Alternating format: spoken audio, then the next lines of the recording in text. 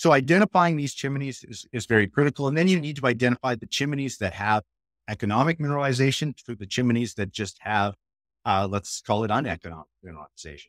So we found chimneys, we found pathfinder elements in there, and we found a way to identify where these chimneys are, how these chimneys present on surface.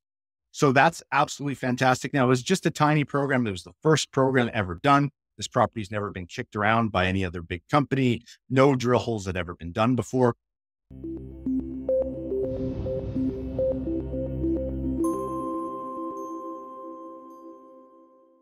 Peter Latta, Silver Wolf Exploration. Good afternoon to you, my friend. How are you? Hey, Andy, I am doing very well. Thank you so much for having me. Yeah, you're very welcome. It's actually very timely. Silver is ripping today. This is the 12th of March, 2025. We're getting so much interest now from a lot of, it's starting to trickle down to a lot of exploration companies as well as small producers. Let's give us the 30,000 foot view on Silver Wolf here. What are you guys at? And let's start with the project and what you got. Yeah. Let me give you a bit of a background first here, because I got to tell the Silver Wolf story. I have to tell the Avino story as well. So I also work for Avino. I'm the VP of Technical Services. I'm a technical guy by education. Graduated here from UBC, the University of British Columbia, in mineral processing. And I've kind of worked all around the world, from really the Yukon to Argentina in silver projects and all over the place in Africa and in different gold projects. So I've been a precious metals bug since graduating university over 20 years ago, and really focused on a lot of silver projects from a technical side of things. And I kind of went back to school, got my MBA as well, and then got a corporate gig with a company called Avino Silver and Gold, being their technical services manager, and worked my way up to VP of Technical Services. In working with Avino, they have a project in Durango, Mexico. I noticed a bunch of other assets in the company that they weren't getting any value for. So I went to the CEO of Avino and said, hey, listen, I think these projects are probably better served in its own vehicle. And we happen to have one on the shelf. Why don't we dust it off and auction one of these properties? It's in Durango into this vehicle called Silver Wolf. We named it Silver Wolf. And that was about 4 years ago now that we did that. And we put our flagship property there, which we now have, the Anna Maria project, once again in Durango. And so the story with Avino, just going back a little bit, it is a producer. It's been around since 1968. It had that property, that option to Silver Wolf, since 1968. So this is a property that's been in Avino's arsenal for 30 years, or so I should say 50 years. They didn't do anything with it because they're focused on their own assets and their own production asset. Avino just put out some financials today, actually, as we speak. Phenomenal numbers. So they produce about 2.5 million to 3 million ounces of silver. They're putting another mine in production. They've had various different assets, but they were offloading non-core assets. So that's how Silver Wolf was born. It was an option from a company that's been operating in Durango for a long time.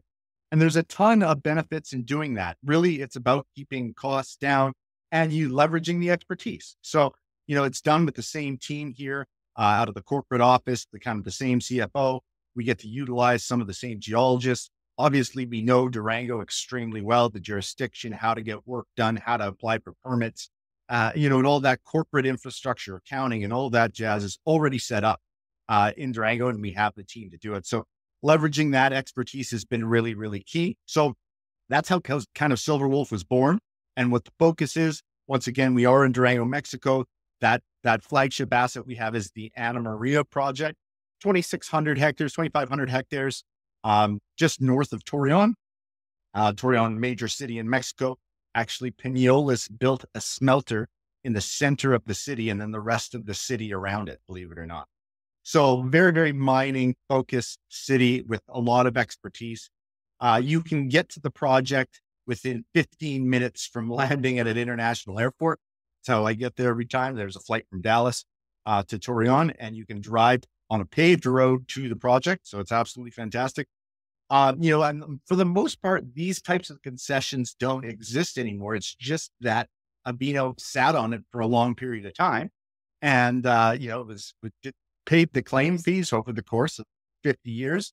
And, then, I decided to option it to Silverwolf. So it is a greenfields exploration. We just conducted the first drill program on the property. We are after what's called a carbonate replacement deposit. So that is typically very high grade and can be quite large. These are very common in Mexico. Um, a guy by the name of Peter Latta made a number of CRD discoveries. He's kind of the CRD guru, if you will, in Mexico. Basically making, a number of different companies, Mag Silver being founded on CRD type deposits. Never heard of I know I gave you a lot there, Andy, and I'm going to give you a chance to ask a bunch of questions, or we can take this in whatever direction you'd like to go. Yeah, no problem. Thank you for that. And I'm just joking. I said I'd never heard of Mag. Joe, everybody. So you're in that area. I'm actually very familiar with Avino. I've traded in and out, just so everybody knows about that. I've traded in and out of Avino over the past 3 or 4 years now. But this isn't about Avino. This is about you. But it's great to know. That gives me that makes me even more interested because of this. And that happens all the time. And speaking also to the viewers and listeners here, what you'll have is a larger company. And when I say larger, it's all relative. But a company that, as you said, Peter, will offload assets, not because they don't want them, but just because it just makes sense. They're not developing them. They're focusing on other areas. And then what they'll do is they'll either spin off those assets or sell them to a smaller company, or they'll do a joint venture, or they'll keep some kind of, royalty on them or whatever, just so they can be developed and, move things along, if you would. So, let's talk specifically about Silver Wolf here. Tell me about the area. You said it's a very high grade area, very wealthy in silver. So talk to me a little again about exactly where you're at, what you're looking to find, about what you can talk about the drilling. And then also there's some issues with Mexico. I think they're getting resolved. And by the way, I'm a believer in Mexico. I'm an investor in Mexico. How are you dealing though with some of the political change that's going on in Mexico? Yeah. So, I mean, a big part, and you have to understand that Mexico is the world's premier silver producer. They produce most of the silver in the world, or the largest country the largest producer of silver. So very much the culture of mining, especially in northern Mexico, is ingrained in their DNA. And I think Mexican operators, metallurgists, technical staff, geologists are some of the best in the world. And certainly from a productivity standpoint, absolutely that is the case. So I really like working with Mexicans, and this comes from working all over the world myself. A large part of the issues around that is around open pit, a large part of the discussion. And so like CRDs specifically are underground. At Avino, we are operating underground. Speaking of permits, just received a permit for another operating mine, the La Preciosa mine that Avino just purchased a few years ago from Coeur. So they're putting that into production. So definitely the permits are being granted. We were able to get drill permits at Anna Maria without any issue on both kind of claim areas.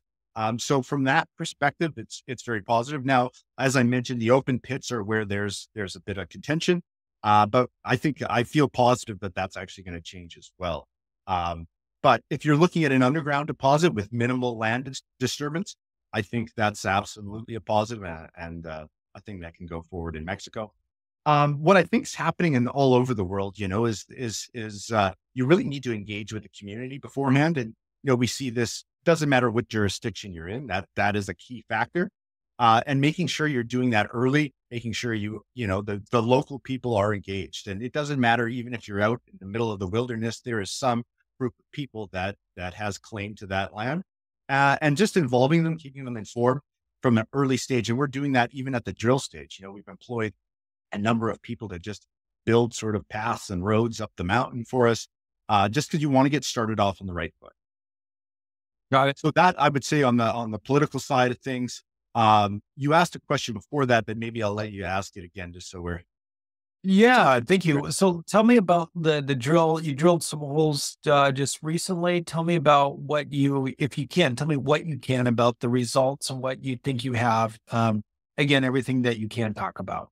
Yeah, no, absolutely. So The mine that we're modeling after is what's called, it's a very famous mine that was around or was discovered in the early 1500s, actually. It's the Awela mine, or sorry, 1598, actually. The Awela mine. And this produces some of the most precious mineral samples that you see. So specifically adamite and very beautiful minerals that they sell at kind of rock and gem shows, in addition to producing 160 million silver equivalent ounces. So this produced for 500 years, essentially, which absolutely phenomenal deposit. Over 100 kilometers of underground tunnels. And this was, once again, this carbonate replacement deposit. So that's the style of mineralization. And what happens essentially, just on a high level, is you have this very hard, intrusive rock penetrating through a soft carbonate kind of bed.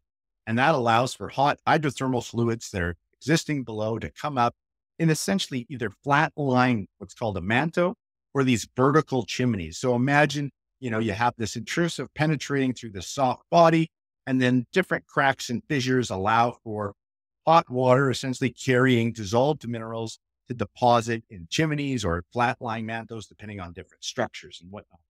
So that's the type of deposit. That's the type of geology we're after. That Awela mine that I was just talking about, that is as I mentioned, a very famous CRD type deposit.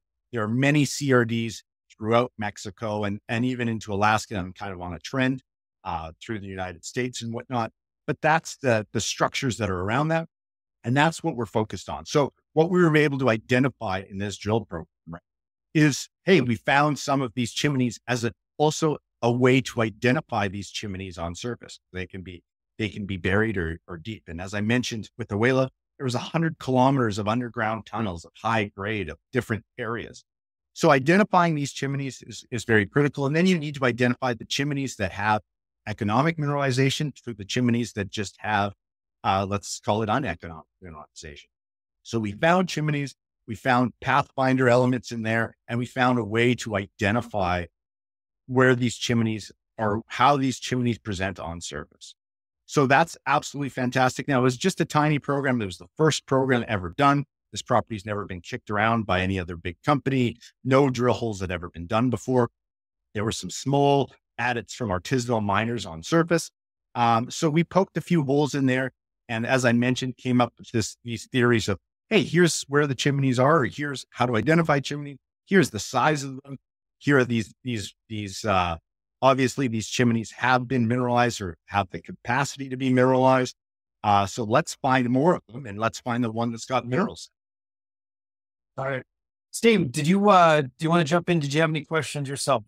Well, Peter, I wanted to ask you about, you said Whale mines, you're making it said that was a model to compare to, on what, Right. The chimney basis are you basing the comparison and the model off the geography, the chimney you're talking about, and who else is around you guys that might be? Yeah.